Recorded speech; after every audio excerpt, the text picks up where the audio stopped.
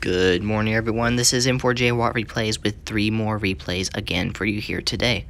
And we have another WZ121FT replay from D_O. He just absolutely adores this TD. I have actually told him, since you're getting so many good games in this, you have to do 5,000 damage, or I will not post it. So he's going to be getting me 5,000 damage games from now on in this TD before I will post them, and not 4,500 damage games.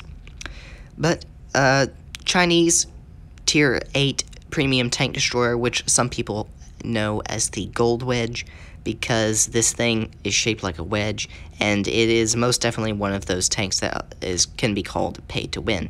In the right positions, it is pretty much invincible, has very tough frontal hull armor. The lower plate is weak, but the upper plate is just almost impenetrable to even Tier 8s, except those with high pin. But if you're at a distance, you're just invincible if you've got that lower plate hidden. The reload, 8 seconds, does 400 damage, which isn't too great, but the penetration is absolutely ridiculous, like 250 millimeters with armor piercing and almost 300 millimeters with the heat round, if not over. But he plays this tank very well. He's gonna come around the corner here. He's gonna be able to take out this lurver, I hope. Yes, he does. There goes the lurver, and it's now he needs to start pushing forward because the enemy team have started to flank around from the other side. So there's 3 tanks in the middle here. It's a 5-on-4. He gets a nice shot there into that Tiger 2. Doesn't even really have to aim. Gets a bounce from him. He's going to come around the corner here. Is he going to go for another shot into that upper hull? No, he's not. He's going to overmatch the side armor, and now he's going to push up and start angling a little.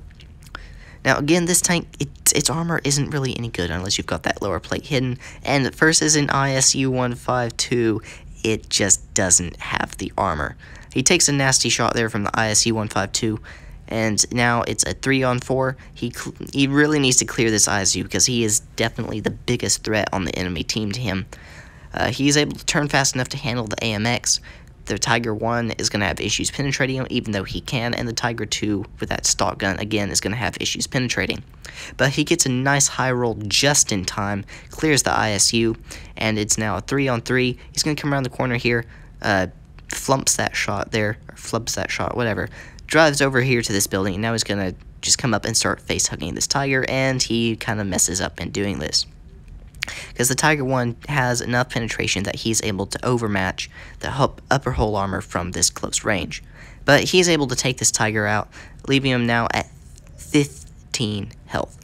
There's only 2 tanks left on the enemy team, though, just that Tiger 2 and the AMX 1390. Or 1375, sorry. So there goes the Tiger, and he is able to clear that 1375 with a nice shot to the turret. So that's the end of that game. Blocked only 530 damage that round. Inflicted 4,613 base XP and got 4 kills as well. And next up, we are watching So-Kon-Ku Gaming, and he is driving the T28 Prototype, the Tier 8 American Tank Destroyer. Definitely better than the normal T28, just because of that turret. Has a slower rate of fire, worse armor thickness, although you will actually get more bounces in this TD than you will in the normal T28. Penetration is a lovely 248 millimeters penetration, and its rate of fire is around, it is 9.7 seconds on So-Kon-Ku Gaming's T28 Prototype. But he's able to put a couple rounds into that Tiger 2. I would probably load up the HE for the AMX, but he goes for an armor-piercing round to that engine, and now he's going to start pushing on this Tiger 2 Savage, and he's going to get quite a lot of blocked damage this game. I never bounce this much damage in the T28 Prototype. I really hardly bounce anything at all, but he's going to reload. He's going to shut down this Tiger 2, and now he's going to start pushing on this AMX M445. Is he going to load up the HE? Yes, he is. And is he going to be able to pull off a shot into the sides or rear of this AMX? Looks like he will. And he comes around the corner, 498, leaves him at 7 health, and it looks like the T49 is probably going to be taking him out. Is he, though? Yes, he is. There goes the AMX M445, and now he's going to start pushing forwards on the rest of the enemy team. So there's the T-54 lightweight. The IS-5 and E-25 are in the middle there. T-49 kind of gets in his way, but he's going to keep trundling forward and just push on this T-54 lightweight. So he's going to go for a shot there. Can't quite get the track. It just goes, his shell goes wide of there. Takes a shot from the T-54 lightweight by exposing his sides too much. T-54 pokes back out again, gets another shot into his front, and he does get a bounce from him. The VK-100P, I believe, is going to be able to take him out. They're going to start kind of pushing from a pincer maneuver. The VK-100 is taking shots from the enemy team. There goes the T-54 lightweight. Goes for a shot there on the IS-5, isn't quite able to connect it. He's going to finish reloading, poke back out, and maybe he can get around on this Type 59 ding. Again, not quite. And this is where I'd probably start pushing forward, and that is exactly what he's going to do. So his KV-3 is sitting in the base, capturing it, and the rest of his team is sitting behind him. So he needs to push forward and support his KV-3, or they're just going to absolutely tear him apart. There is the KV-5 and the ISU-152. Definitely need to take out the ISU. He's able to put it around to his front, and the T-49 is a one-shot. Is he going to be taken out? Don't quite know yet.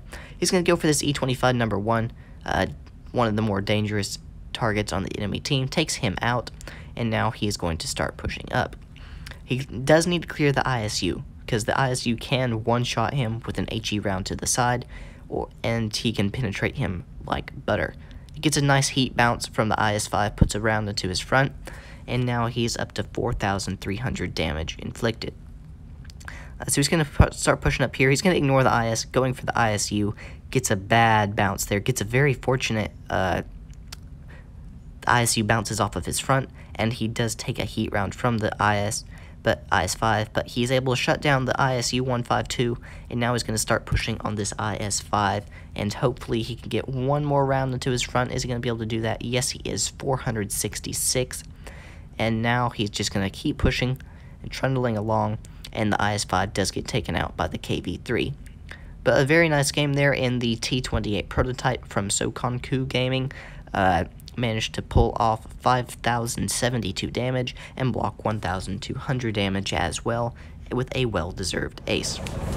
And next up, we are watching my P.43/06 Anniversario. Now, this medium tank, it's one of my favorites. I absolutely adore this tank, and we are platooning with German tank AC-1 driving the Eraser BP-44. For this tank, it's pretty much just a normal P.43 with slightly better armor and a slightly better engine.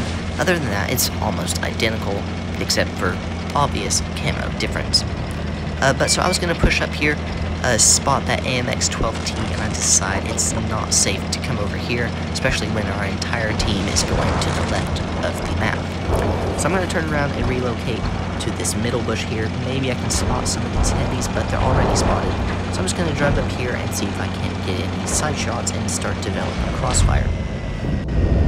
Unfortunately, none of these heavies are actually going to poke out. And it doesn't take me long to realize that. I just sit here, aim for a little bit, hopefully getting some shots off and spot that, or notice the enemy tank destroyers are all over. Well, all the enemy team is spotted. 3 heavies over here, and the rest of the 4 team is over on the other side. And I noticed that we have 5 tanks over there with a heavy tank, and only 1 over here with these 4 tanks. So I'm going to turn around, and I'm going to go back with the team. Our medium tank, there's no hope for him. Poor Type 58, I feel bad for you, but there's nothing that I can do to help you.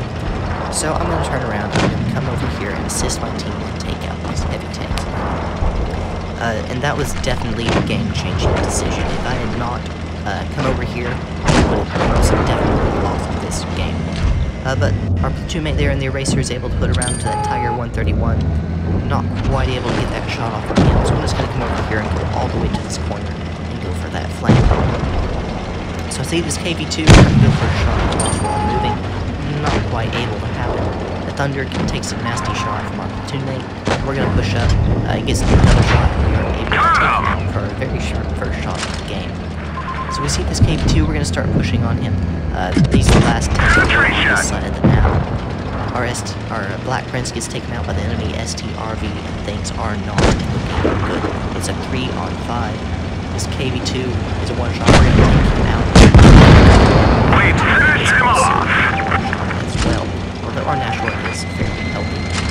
We spot the AMX-12T over there. We haven't really done much on our team yet, but this is only the beginning. So One on track was hit! Get a fortune Enemy is hit!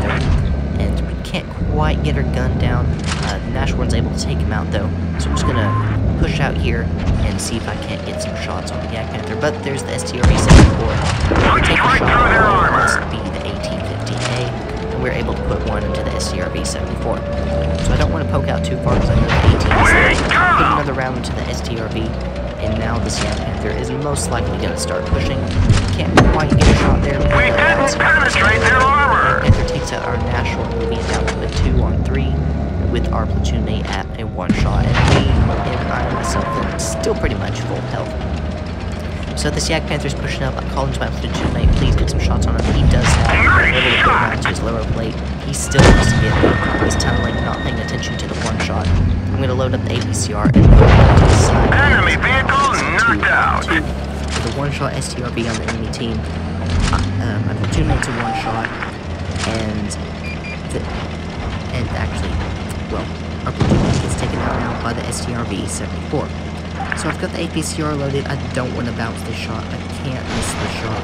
If I do, it will be a very bad thing because the STRV-74 is take a shot. We're able to take him out, and now that just leaves the AT-15A, who is at full health. I need to be really careful. This was before the damage buff, so he only does 160 damage, but his reload, it's still very, very quick. He can just take off my track, and I will be perma-tracked unless I can zoom in. So just go for a shot there on the side. We do take a shot from it, and now we're going to use the mobility of the P.43 to try to circle him. We're trying to go for a track shot there. It doesn't quite happen, but we are able to get around to his rear before he's able to turn all the way. And now, this just makes me feel absolutely dirty. I feel so bad for this AT-15A. I mean, at the time, I was so happy that I was able to get this full health AT-15A all to myself in my P.43. But enemy armor is damaged. He just was stuck. I mean, I don't think he was the greatest player either. But regardless of whether or not he was, he probably would not have been able to get rid of me. And we're able to just see right through their armor on his backside. We are going to be able to easily take him out. Enemy vehicle destroyed. Anniversario. I've managed to pull out 5 kills, 2,760 damage, and an ace tanker badge as well.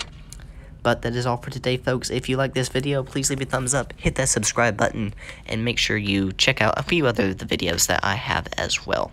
This is M4J Watt Replays, over and out.